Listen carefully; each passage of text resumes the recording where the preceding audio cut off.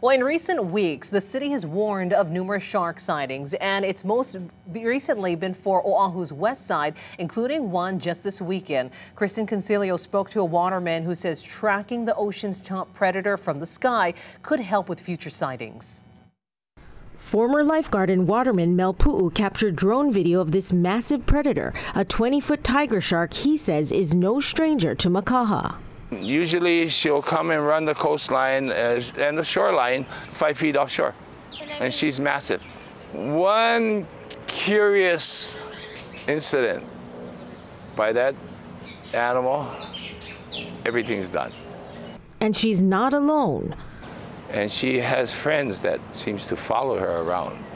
Over the weekend, shark warning signs were posted after county officials say an aggressive 12-foot shark was spotted 100 yards offshore at Makaha Beach. Beachgoers say it bumped a surfer off his board.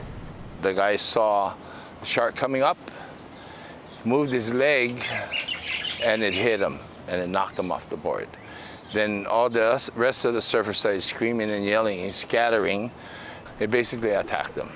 He says people are feeding the sharks, which is probably why the predators are lurking so close to shore.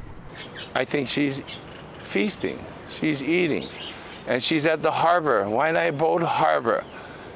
Everybody's throwing their carcasses and their heads into the water at Waianae Boat Harbor, and these sharks are coming in consistently, and they're grabbing the carcasses. So I feel like, why should they leave when they have everything they need right there?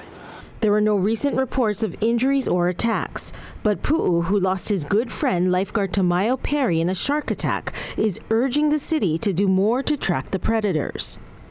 We lost a comrade, and it's that dangerous. We can lose more. For Pu'u, drones give him a bird's eye view. You cannot see anything from water level. The aerial shot sees everything that you can possibly see according to the lighting and the clarity of the water. Lifeguards are currently scanning the ocean and patrolling the waters on jet skis. But Honolulu Ocean Safety says it's exploring the use of technology to enhance public safety at our beaches. Kristen Concilio, Island News.